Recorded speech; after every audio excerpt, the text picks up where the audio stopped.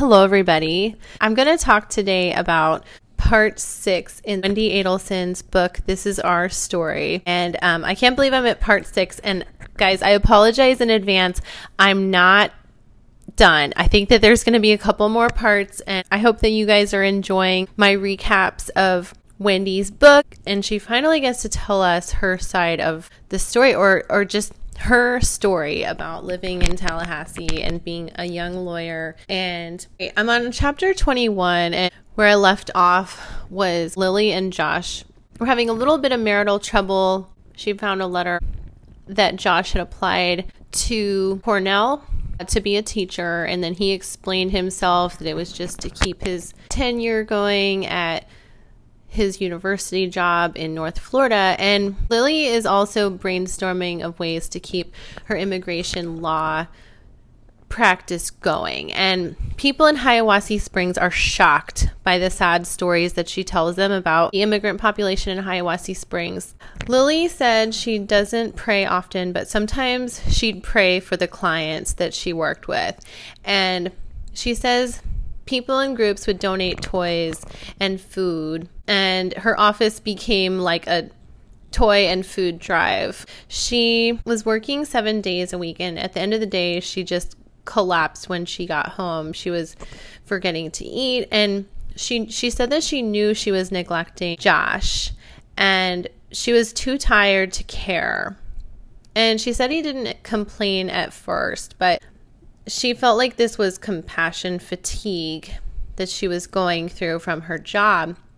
And she said that everyone else's problems seemed small compared to her clients' problems. And she was upset with friends for talking about shallow things. And Josh says to her one day, exasperated, "Do you even know I'm here?" This was like a very important event that he kind of like snapped at her and was tired of her ignoring him and focusing all of her energy on her job. And she said that Josh hated conflict or hurting people's feelings, and he shouted at her, "I'm your husband. I need your love." And she tried not to laugh. And in a footnote in this book, Wendi admits that her laughter is a flaw. And we've seen this on the stand when she's testifying, you guys. We all know she laughs openly and kind of like in a haughty kind of way at whoever is asking her questions. Anything you say today can't be used against you if the state decides to arrest you later on. The state isn't going to decide to arrest me. Anyway, in the book, we're talking about Lily here, but we believe that Wendi is kind of this character, Lily. She said she could feel the corners of her mouth turn into a smile and a smirk. And we know that Wendi does that as well. Sidebar, Wendi talks in this book in the first person, sometimes in a sidebar, and she said that she got into trouble at school twice for her laughter. Wendi, the author, was saying, she said she got in trouble like once in 6th grade and once in 11th grade for like hysterically laughing in class, and she had to be asked to leave the class. So she said she was very embarrassed about that, and she knows it's a flaw. All right, back to the book. Lily hysterically laughs at Josh, and she said she knew Josh was very disappointed in her. And then she said Josh was drawn to her Lily laugh, as they would call it, and they made love after the argument. And she said that they may have created a life after that.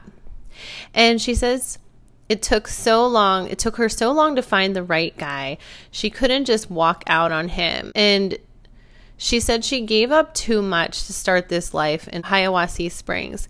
So she said that they both deserve better than that, so they stuck it out. And we all know that Wendi did end up leaving Dan, and whether this book parallels that situation, I guess at the time Wendi and Dan were kind of happily married, maybe on the outs, but still shared some good times. But guys, let me know what you think of my book summaries. This is part 6 of This Is Our Story, and I'm sharing Wendi's perspective in the book and things pertaining to the Katherine Magbanua trial. Thank you so much, you guys, for listening, and let's look forward to Katherine Magbanua's trial and more updates to come on the Dan Markel murder. You guys have a wonderful day. Thank you for listening. Like and subscribe.